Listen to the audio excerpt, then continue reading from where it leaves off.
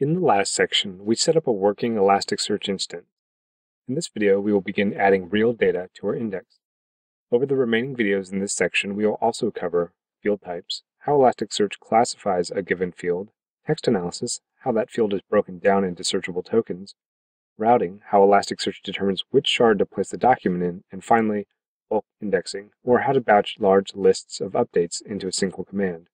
Our next step is to begin ingesting data into our application. You can see here that we have a document defined in JSON.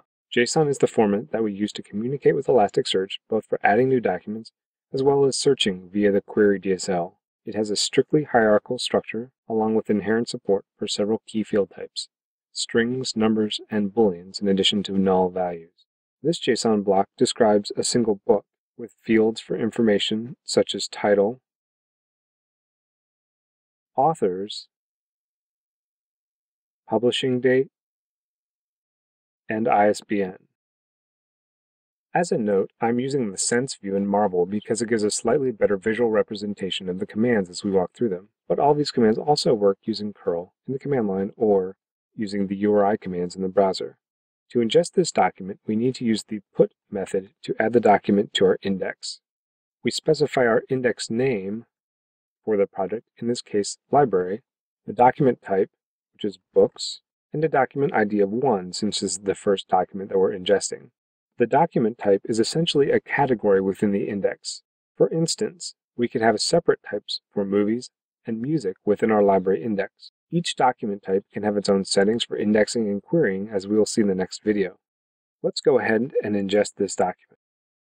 The success message on the right verifies that we added a document to the library index with a type of books. Although we could have created these separately, they were both created automatically based on the path that we provided. You will also notice that the document is assigned a version number, 1 in this case because we just indexed a new document. Subsequent updates won't create a new document, so this is the only time that the created flag is true. You will also notice that I have explicitly specified an ID for this document. Usually your ID scheme should correspond to the ID scheme of your primary application or product catalog, for example. If an ID is not specified, Elasticsearch will automatically assign a unique hash to the document ID. Although convenient, this should only be used if a canonical way to identify the data doesn't already exist.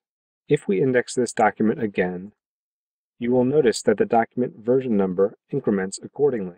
This is very useful because when updating a document, you can specify the version number that you are expecting to modify. So what happens if we try to update a specific document version that has already been modified by another source? Elasticsearch throws an error alerting you to the version conflict. Now that we know the basics of ingesting a document, let's verify that a document is in the index by searching for it.